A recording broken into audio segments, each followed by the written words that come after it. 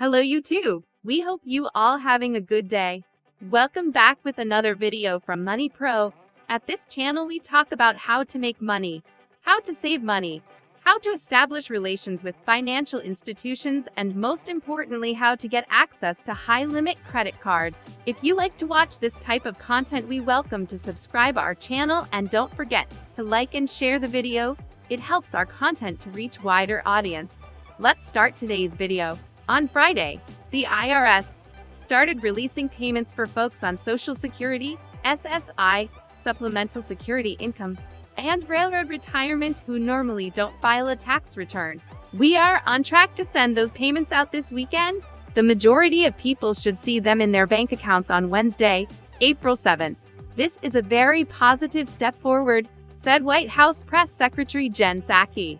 The majority of payments are electronic and will hit bank accounts and Direct Express cards on April 7. But it is important to note, while your bank may show a pending payment, it won't be cleared until April 7. The IRS will be updating its Get My Payment tool, so you will be able to see the status of your payment.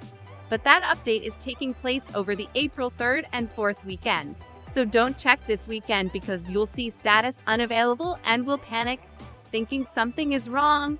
Better to check status on Monday. On Thursday, March 25th, the IRS received data on beneficiaries from the Social Security Administration, which then allowed the agency to start the process of validating eligibility on what they say are millions of records.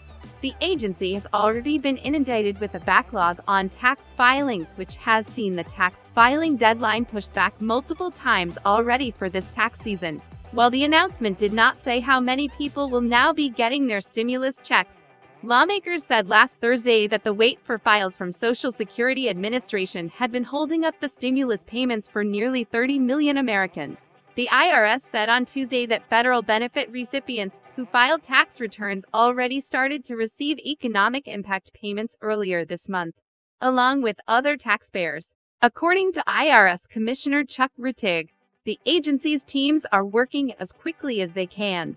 He also said, "Our teams immediately began processing data we received last week for federal benefit recipients. We know how important these payments are, and we are doing everything we can to make these payments as fast as possible to these important individuals." The IRS said they expect to be able to complete the processing of payment files for this portion of stimulus recipients by the end of this week, so that the agency can meet the official payment date of April 7.